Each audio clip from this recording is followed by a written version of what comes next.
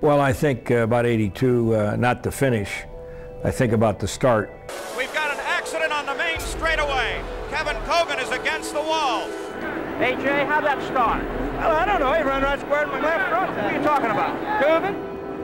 Well, all I know is we were moving down nicely and just started to accelerate, and the car just moved to the right. There's a tire mark on the right side of my car. I don't know what happened. When Kevin Cogan and Rick were on the front row, we'd almost led every time trial during the month of May, the fastest cars every day. We sat on the front row, and then, you know, we had this accident. Kevin said something broke. I don't know whether it did or didn't. I didn't see anything at all. I was already going down the straightaway looking for turn one. All I know is, you know, Kevin got sideways and, you know, ricocheted into Foyt. And look out, a crash before the start of the race.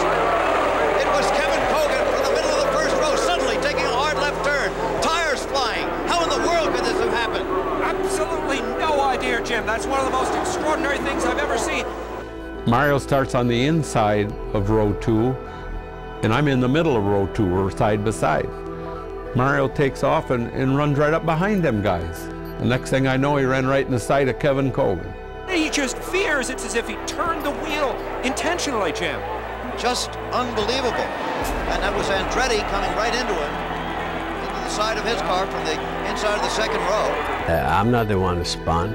Cogan went crossed right in front of me. I don't know what. Yeah, in retrospect, oh, if I would have held back a little bit, you know, how are you going to know? I'm there to race. If he'd have stayed back in line where he belonged with the rest of us, he'd have drove right around the whole wreck, just like the rest of us did. But he took himself out. John Cock would say, okay, why didn't you wait with me? Yeah, I wish I would have. But when it comes to start, I start.